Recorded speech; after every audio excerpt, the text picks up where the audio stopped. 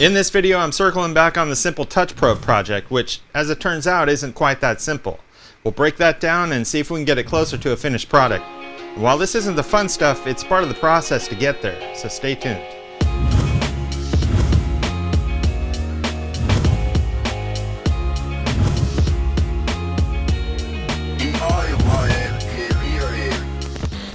When we last left off, I finished the probe design, milled the body parts, and then sent off the circuit board for fabrication.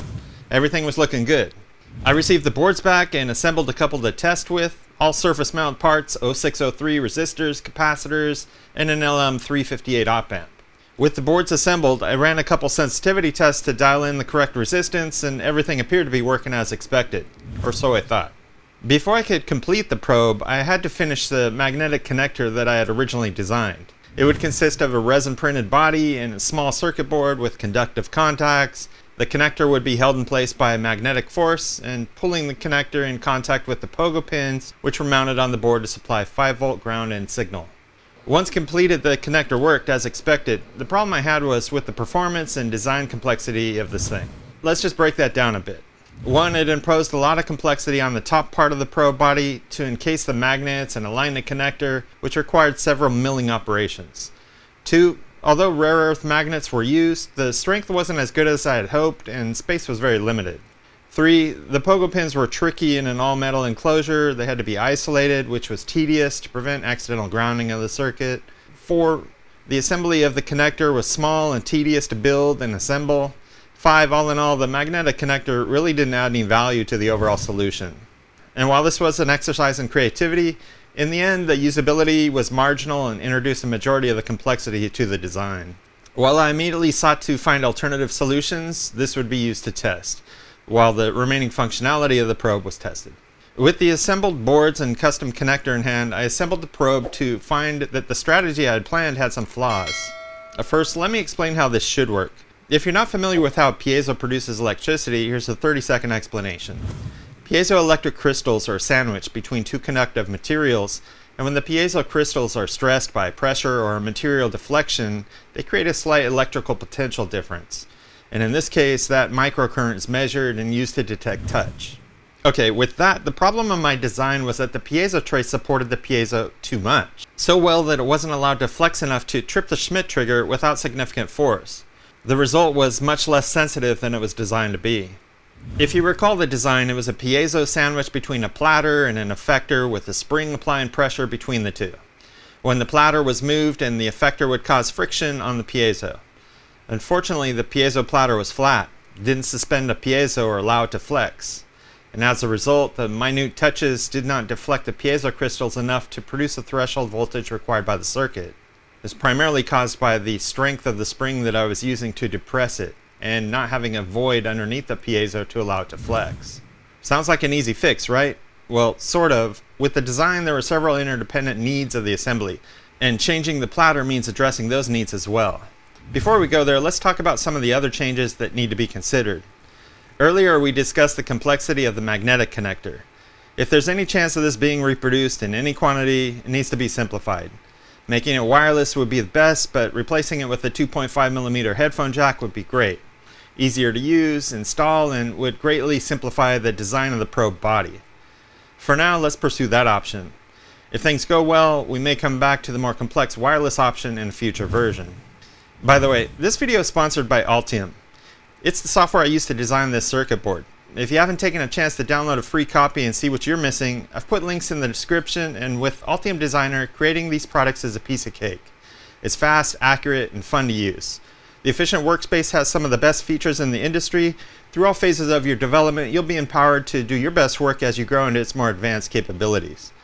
The link below will allow a free trial version of the software, so you can check it out and see what enterprise class ECAD feels like. Now back to the project. In Altium, I updated the board design to incorporate the new headphone jack. A design rules check was ran, and the manufacturing Gerber files were generated to get the new boards made. For that, I used my go-to board house, JLCPCB. To do that, I head over to JLCPCB.com and drag the Gerber zip file onto the order form. It's uploaded and a preview is rendered. For the most part, the defaults are a good start. You just need to select the quantity, color, finish, and we're good to go. In this case, we're going with a thin 1mm board and having them panelize these small boards to simplify the assembly. I submit the order for processing, and that's going to take about a week. Meanwhile, in Fusion 360, while adding the headphone jack to the design greatly simplified the body design, reworking the piezo platter took some more thought. Let's talk about the new piezo tray design. As I worked into this new design, you have to understand there are requirements that are driving this change. The piezo needed to be floating, able to flex to detect the minute vibrations of the slightest touch. The probe mount needed to interface with the piezo in a way that allows it to capture those minor touches during the probing process. The tray should also absorb large movements in the event that you crash your probe. Hey, you know, life happens, and while it wouldn't be able to absorb everything, it shouldn't break if you crash into your stock. If you look at solutions online, they tend to superglue probes to the piezo, which won't work for this reason. The probe will pop right off with any minor impact or even repeated edge probing. Finally, the tray needed downward force to keep it seated against the grub screws. With those requirements in Fusion 360, I worked through several iterations to resolve the complex interdependent features which this stack would need to provide. I have to say, this design was complicated, and through the process I quit more than once, setting it aside to work on other projects and reset my perspective. It was frustrating to say the least, iterating on the design several times, 3D printing new designs, then testing, then rinse and repeat again and again and again. I could have made it larger and resolved the majority of the issues, but at this point I had to find the solution for the current design, if for nothing more than to challenge myself to learn. After all, avoiding the problem would mean avoiding learning, so I pressed on. Ultimately, I landed on a solution. The piezo tray was converted into a piezo rack, with the piezo rack consisting of the following components. The probe mount, which is basically a ball head with a flattened top that the probe screws into. The probe tray, which is a ball socket for the probe mount, which allows the probe to seat and swivel about 15 degrees in any direction. Pressure from the piezo keeps it biased to the center. With the probe mount in the tray, the piezo sits in the tray and a cage cap retains the piezo on the stack, applying a slight pressure to the probe surface. Now together, this probe rack interfaces the probe to the piezo without glue to provide a highly sensitive engagement between the two surfaces. The entire rack can be trammed using the grub screws in the nose of the body. Lastly, a laser-cut foam disc applies pressure between the circuit board and the piezo cage, forcing it down to the nose, while allowing about 5 millimeters of additional movement in the event of a crash. I feel this is a fair compromise for the use of the probe, so I'm going to move forward with that. With that, final versions of the print were printed out on the Form 3 using preform and their black resin.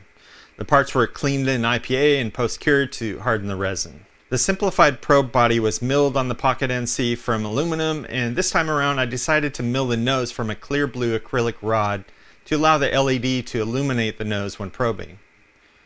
Milling on the PocketNC is super handy for these types of parts, and while I can't afford software that can generate real 5-axis toolpaths, the work holding features alone save lots of time.